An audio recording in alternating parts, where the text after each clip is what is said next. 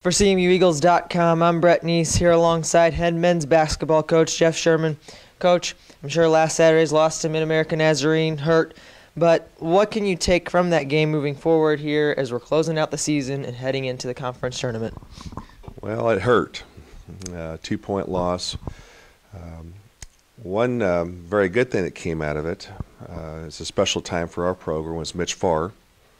Not only did he have 33 points, I believe, but he also became a member of our 1,000-point club. So there was a little bit of good that we were able to take from that contest. Bottom line, a loss is always tough, but this is the most enjoyable time of the year to play ball. So we're headed into this week. Our conference is probably facing a situation that we haven't had. I know in my tenure since I've been here at Central, we've never had 8 teams pretty much just separate themselves from just a game or two. So these 2 games that we have coming up this week are going to be crucial.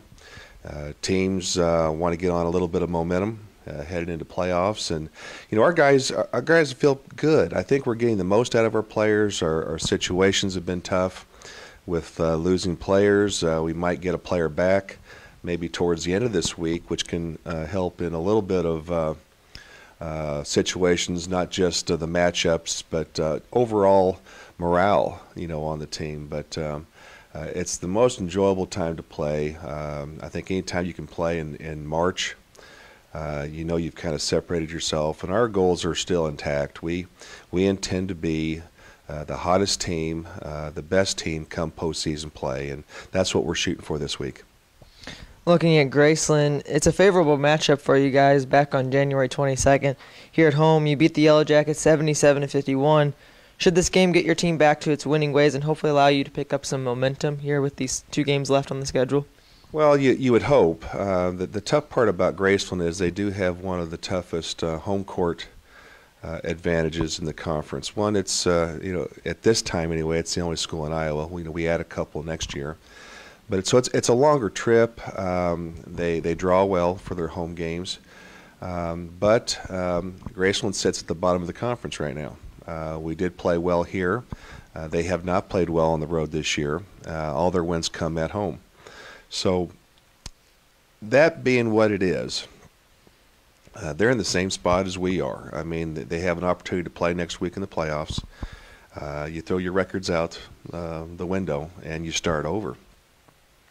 If I was Graceland, I'd say let's get on a roll this week, and we go into next week. Everyone's 0-0, and you start a whole new season. So I, at times, am more worried about playing these games than I am playing an Evangel or a Benedictine that's nationally ranked, because your players are already pumped up. You're wanting to play those teams. These are the type of teams right now that could sneak up and kind of spoil your momentum. And getting back on the winning track, again, we dropping 2 games in a row, we really haven't felt like we've been on the losing track. We were in both those games and had chances to win both. And bottom line is, if we would have won both games last week, we would be having a chance this week at an automatic bid to the national tournament. That's just what 2 games does. And now we're fighting for our life to see where we're going to get, as far as positioning in the playoffs. So we know how crucial this one game with Graceland is. We haven't really even talked about Saturday's game as much, so we have to go focus on Graceland. You mentioned Mitchell Farr. He dropped 33 on the Pioneers last week, and he did pass that 1,000-point mark. But he did that, unfortunately, with 3 of your starters out hurt. And you did mention you might get one back. How important will it be to get a couple of those guys, and who might be coming back this week? Well, Mitch Wendling, who's missed the last, I think 3 to 4 games maybe. His injury was the less serious. He didn't have surgery like the other 2 have. I don't think we're going to get John Palmer or Eric McDaniel back this year. We knew pretty much going into that they were out for the year. With Mitch being our tallest player, for the last couple of weeks, we've had all our players play different roles.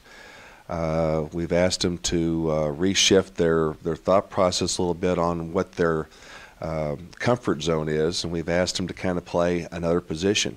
And that's tough. And for Mitch, it's tough just as well because the players around him are all doing different things than what they normally do. So the tough part for us the last couple of weeks is that we've been a little different team. From a coaching standpoint, we've been proud of how they've adjusted, how they've reacted, and how they've competed.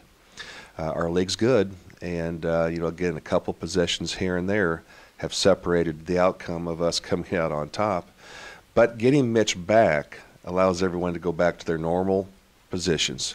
And I think if we play our normal positions and if we have that extra depth, we're as good, if not better, than any team in the conference. And so, obviously, from a confidence standpoint, that's gonna greatly enhance our chances. Getting him back, does that mean you won't have to play small as much as you have the past couple of games? Well, we had no option. I think 6'4" was as big as we went with Mitch out. But even with Mitch in, 6'6" is as big as we go. For those that have known our system in the past, some of our finest teams that we've had have been small.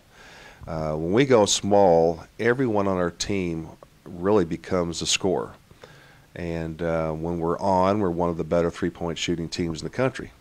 Fortunately, the first half, I believe, was it one of those games we only shot 28%, and we managed to stay in the game. And then we came out and really shot well. It's going to be one of those aspects that it's all about matchups. And you hear that a lot when it comes to postseason play. Some teams just play against other teams very well. Even if that team is first in the conference, the matchups just work out. Here's the tough part about Graceland. We do not match up very well with Graceland. They're big. They're huge. They always will play two power forward centers at all times. And so we don't have any going into that game. Now, that works on both ways. They have to guard us, we have to guard them, but it's not a classic matchup. One system is going to win out over the other. We just hope that we can get the game more in our style of play. But there's other teams that we just match up very well, and I think, for example, a Benedictine, who has been at one time a top 10 team, now a top 20 team, they've had a hard time matching up with us. And even though I still think, the best team in the conference, it's just a very good matchup for us. So that's what it's really going to come down to. I just think Mitch just gives us more options, and we can go ahead and balance our matchups accordingly. Central Methodist travels to Lamoni, Iowa to face Graceland University here on February 26th, this Thursday. Tip-off is at 7:30. 2 games left on the schedule, Coach. Good luck. You betcha. Thank you.